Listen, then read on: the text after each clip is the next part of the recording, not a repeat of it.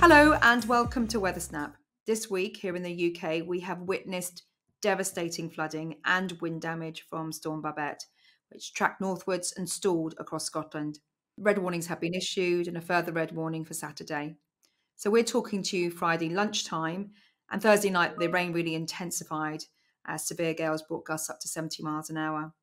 Feeling the brunt of the storm was eastern Scotland, with the sheer volume of water, the ferocity of the storm causing multiple hazards, widespread disruption and damage.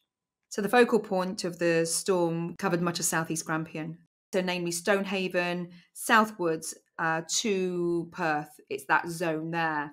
And the focal point within that red zone was Deakin, where two rivers are serviced by this small village, and they've seen a lot of flooding. Like basically, this floodwaters have just kept on rising. So people have been trapped upstairs, roads have become rivers, terrifying waves crashing over seawalls, and rivers bursting their banks and water just flooding everywhere. Now, as we speak, rescue efforts continue. The heavy rain and further flooding is likely. And it's not just across eastern Scotland. There are numerous warnings across much of the UK, and we have seen flooding further south through Friday across northern England as well as the Midlands. So this situation isn't going away, and it's going to continue for the next 24 hours. So today I'm joined by my fellow colleagues, Alex and Aidan, just to discuss this, add some value and detail, some context and some clarity. So let's just get stuck in, Alex. First of all, how did this evolve?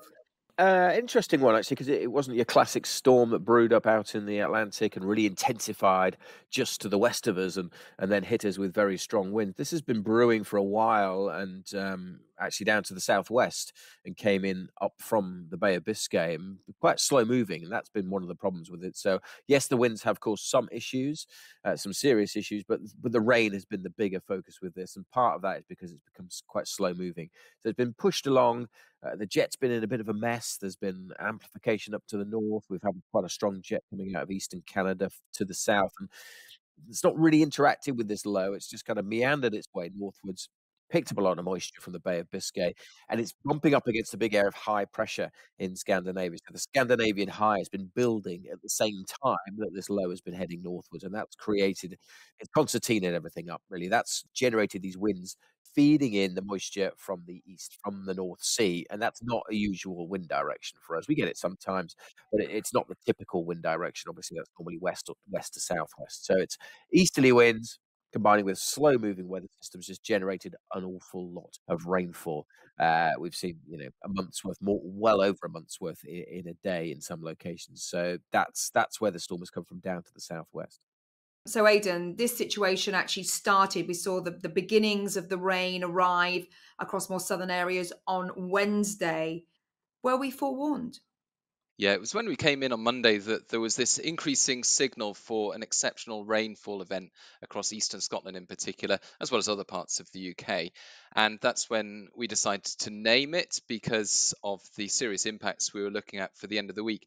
Now, at that time, we issued yellow warnings because Met Office weather warnings are issued based on a combination of impacts from the weather, but also the likelihood of those impacts occurring. Now, Monday was 3 days before the rains were really going to set in across eastern Scotland. And so at that point, with some inconsistencies between the computer models, the likelihood was a bit lower. But we were looking at rainfall totals of 200 millimeters plus, which would deliver high impacts. And on Tuesday, as there was a bit more consistency with the models and confidence increased in terms of those higher impacts, then we upgraded to amber warnings. And on Wednesday, the red warning was issued for parts of Angus, Aberdeenshire into Tayside.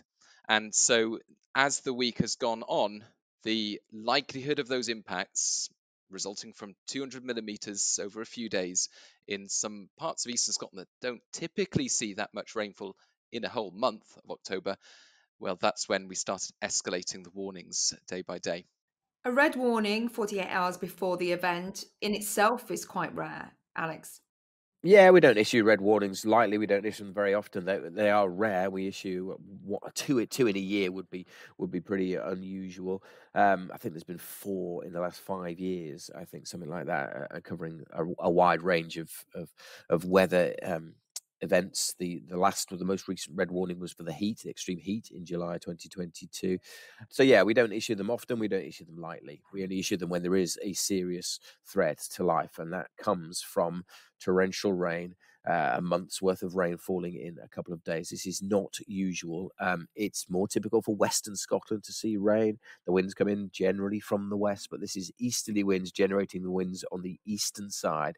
So that's why we're seeing a month's worth, more than a month's worth falling in a day or so. That's why we've seen those issues. I say red warnings are very serious indeed. We only issue them when there is a threat to life. So we take it very seriously when we issue them. We know what that means, and that's why this situation is so very serious. I mean, if I heard that there was a red warning where I live, I don't know how I would actually prepare for it. Obviously, listen out to the forecast, wonder when the rain's going to hit. What do I do at home? Do I evacuate? Do I listen to local authorities? You know, there are so many questions that must be going through people's minds when they think that their house could be underwater imminently. Aidan, what are your thoughts on that? When we issue a red warning, what are we actually telling people? What are we telling them to do? Well, a red warning means that there's this high likelihood of severe impacts from the weather. And that means if you're in a red warning area, it's highly likely that you'll see widespread and serious flooding. And so your home or your business might be at risk from flooding. And the best advice is to, first of all, keep up to date with the forecasts and warnings from the Met Office, stay up to date with all the information and the warnings coming out of SEPA if you're in Scotland, or the Environment Agency in England, Natural Resources Wales, for example, and make preparations for flooding if your home is at risk. So moving anything at risk of losing from the ground floor, and pay close attention to advice from the local authorities and from emergency services in case they tell you you need to evacuate. And of course, keep your phone charged so that you can stay in touch with people even if the power cuts off. We've seen with this flooding event, thousands of homes lose power on Thursday night.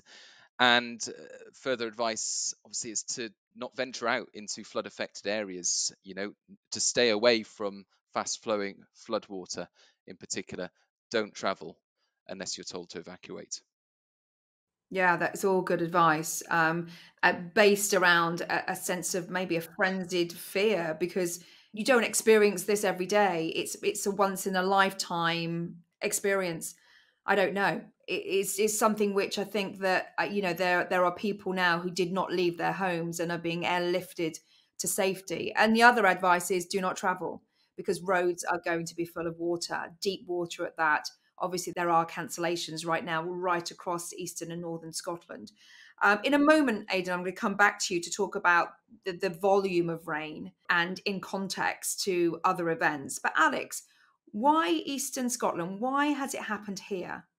Well, that's because of the orientation of this low pressure, this storm system, storm Babet, where it came from. It came up from the southwest, and it came up slowly but surely and bumped up against high pressure across Scandinavia. So the two things just kind of combined. It all kind of squeezed together, and we talk about a squeeze in the isobars, and that generated these strong winds. So the winds have been coming in from the east, slightly south of east, but just bringing in the moisture. So if you think about the orientation of eastern Scotland, where all the mountains are, they kind of face that southeastward way. So they're just facing these winds that are bringing the moisture with them. The winds bring the moisture, it rises up the hills, and it rains down in that part of the world. So it's the perfect storm, if you like. For that eastern Scotland location, just because of the way the winds are, the way they've been strengthening, and the way that storm has become very slow moving and introduced that moisture. But other parts have also been affected, parts of northeast England as well. And again, it's that same reason. The Pennines, most of the rain falls on the west of the Pennines. Whereas east is often in the rain shadow, but we are seeing the opposite in this, because the winds are coming in from the east, and that's why to the east we're seeing the heaviest rainfall. So that's why it's unusual, but particularly for parts of eastern Scotland, because that's where the weather fronts and from Storm Babet have kind of just ground to a halt. So let's now talk about how much rainfall there has been relative to a recent rainfall event, which in itself made headlines. Yeah, and this is the truly staggering thing, really. It's less than 2 weeks since we saw serious flooding widely across the southern and central Highlands, and that was the weekend of the 6th and 7th of October. Now, much of the UK saw warm and dry weather that weekend with high pressure to the south, and a westerly airflow. But that westerly airflow also brought persistent and heavy rain across central and northern Scotland. The heaviest rain in that event was over western areas and central areas, with 75 to 100 millimetres across the swathe of the southern and central Highlands. There was more than 150 millimetres in some of the wettest areas. And even in the east, so that area where we've seen the exceptional rain over the last 24 hours or more, we saw 70 to 80 millimeters that weekend, which again is a high rainfall amount, even if it's not quite as high as we've seen this week. So the rivers have been full, the ground has been wet, and that period, the 6th to the 7th of October, was the wettest 2-day period on record for Scotland. In terms of the rainfall for this event up to the time of recording, so from Thursday morning up to Friday afternoon, we've seen widely across parts of Angus, Aberdeenshire, Tayside, Dundee, we've seen more than 100 millimetres, and in some of the wetter spots, more than 160 millimetres. That falling in around 24 hours or so is extraordinary, because that would be more than a month's worth of rainfall, more than the average rainfall those areas get in October, falling in 24 hours or so. And more is expected heading into the weekend, another pulse of very heavy rain during Saturday. Okay, so the warnings are continually updated on our website, but also on our social media feeds. So take a look at those, and they will always give you the latest information of the warnings, where they are, when they go out to, and what the impacts are likely to be. So let's just take a look at the bigger picture now, the broader outlook across the UK, because this morning there were images coming through across some parts of England where we saw surface water flooding, some schools were closed, and there were obviously amber warnings in force through today and into tomorrow.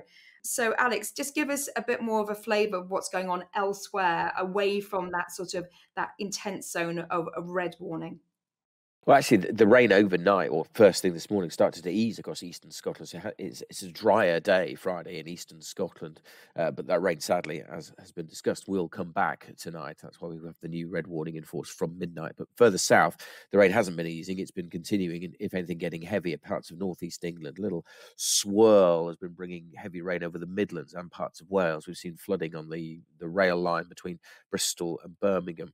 Even down here, where Aidan and I are in Exeter, there was coastal flooding yesterday, huge waves along the coastal strip. That we've seen footage from. So that was yesterday, maybe even been Wednesday actually, when we saw some flooding in this part of the world in the south, but it's been slowly moving north. So impacts across Wales, impacts across the Midlands, and during Friday afternoon, it's northeastern parts of England really that are going to see the heaviest rain. The good news here is that after today it does look a little drier. I mean, there'll still be some wet weather around, but the main focus for Saturday does return back to that eastern Scotland area, whereas England and Wales and Northern Ireland, although not completely dry, will be drier. But there is cause for concern, and there are warnings in place for this afternoon, for Friday afternoon and into the nighttime period for much of England and Wales. And we're talking wind and rain here. Yes, I think the wind's particularly strong in the east, so that eastern coastal strip where there's the possibility of large waves causing some issues, but also parts of Cumbria as well could see some gustiness, with the mountains having an impact there. And again, those easterly, the fact that the wind's coming in from the east, bouncing over the Pennines, and then causes some strong gusts, and the same goes for the Cumbrian fells as well. So there could be some issues with the wind. And yeah, check the Met Office website and app for the latest on the warnings. Constructing the messaging around Storm Babet has been really important, and one of our main focal points here at the Met Office, to make sure as many people as possible know what's going on so they can make informed decisions. And obviously collaborating and partnering with SEPA as well as the Environment Agency. And that's where we're getting some of our data from, Aidan, because where the rain has been falling most, there are fewer rain gauges.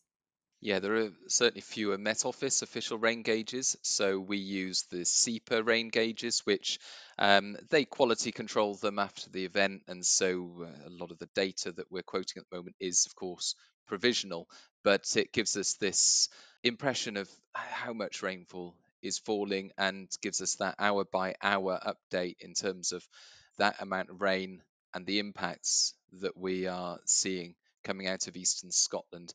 And that close relationship between the Met Office and SEPA, or in England the Environment Agency, and in Wales Natural Resource Wales, and so on, that is so important to figure out in terms of our rainfall forecasts what that would mean, and how much the rivers would rise, what kinds of impacts we can expect. So it's the combined expertise between these organisations that is crucial in forecasting and warning about an event like this. And future-proofing our homes, properties for another event like that, just to understand the distribution of the rain, the intensity and the impacts, because they don't happen very often, and we need to learn from this. And adaptation is really one of the most important things that we should be doing. And this comes on to my final question, really, climate change. Now, after the event, I'm sure climate scientists are going to be conducting analysis on this event to locate the climate change fingerprint, but it's pretty obvious, isn't it? Yeah, it's obvious that a warmer atmosphere holds more moisture. So, what we are seeing is every 1 degree rise in the global temperature adds 7% extra moisture into the global atmosphere. So, that inevitably leads to more rainfall on average, yes, but also more rainfall when it rains, heavier rain when it rains. And although it would take a scientific study after this event to attribute climate change and to see how much more likely it is, or it has been because of climate change, we know from looking at past observations that the number of days in which we've seen 50 millimetres or more in the UK of rainfall in October, November, and December have increased during the last few decades. And we are expecting, as the world continues to warm, more of those days in the future. 50 millimetres of rain plus in the final 3 months of the year. And the last time a red warning, Alex, was issued for Scotland for rain was a few years ago, and that was Storm Desmond. And an attribution study was conducted after that event. Yeah, it was back in 2015, I think, was it?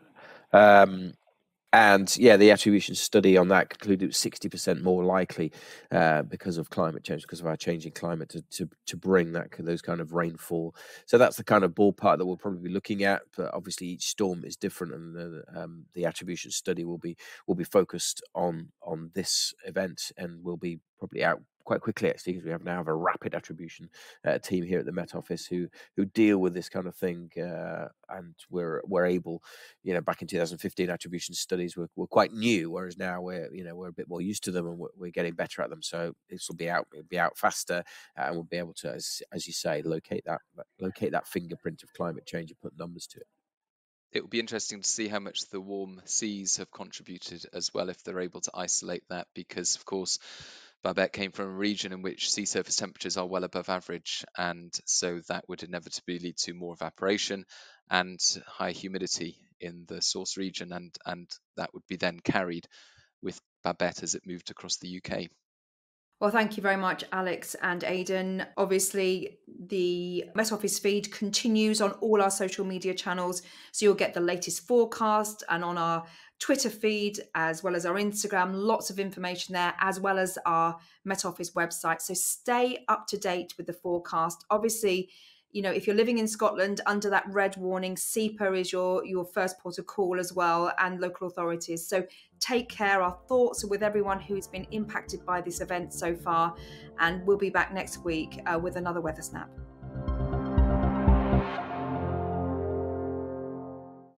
Another great Weather Snap, Claire. Thank you so much for listening. And don't forget to hit subscribe. Then you'll catch all of our daily weathers on YouTube as well. And if podcasts are your thing, check out our Met Office podcast channel. Lots of information, lots of stories there. And we'll see you again next week.